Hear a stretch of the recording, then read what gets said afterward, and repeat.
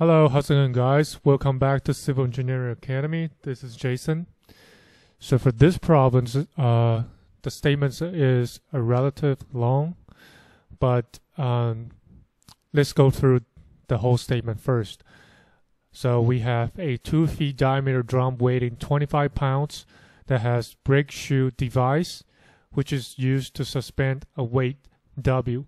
And the drum axle is mounted in an oval shaped hole so that the full weight of the axle bears on the sliding block. And the pulley and axle are frictionless. The question is, if the brake shoes can lock the drum, what is the maximum weight that can be suspended? Right? So let's take a look at those information with respect to this sketch. All right. So it says a 2 feet diameter drum, which is this one, 2 feet diameter drum, 25 pounds for the weight, and it has the brake system, brake shoe, both sides of the drum.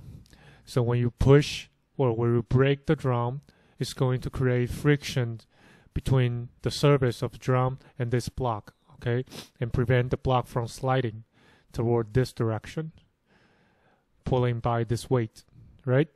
And also showing on this sketch, the block and this surface has the friction coefficient 0.45.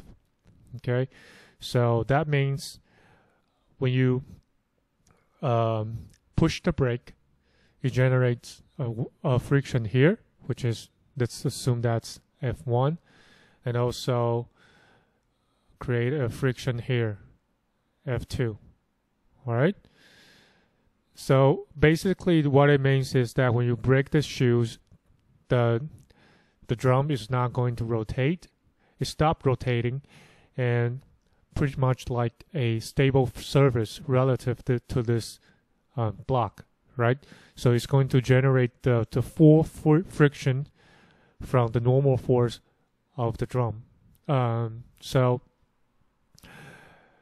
the sequence to determine this weight that we can suspend it, the maximum weight, is by creating several free body diagrams. All right.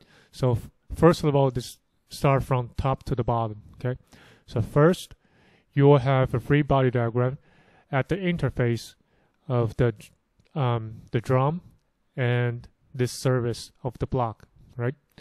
So drum right here, and this is your block. So you will have a weight point down. Let's assume this W1, which is 25 pounds. And at the surface, at the interface here, you will have a normal force. Let's call it N1. Right? So you will create friction F1. This is F1 too. Okay? So at this interface, you will know that N1 equals to W1, which is 25 pounds. And also F1 will be equals to the friction coefficient times its normal force, which is 0.35 times 25 pounds. So that's 8.75 pounds. Okay, so this is what we get from the first free body diagram. And then secondly, we'll move on to the second interface, which is from the block and which is the interface between the block and this surface. Okay, so you will have your block right here, and this is your surface or platform. And all right, so this drum is sitting on top of the block. So you will have your weight 2 from the block, and also weight 1 from the drum. and you will create a normal force at the interface, right? And also create friction.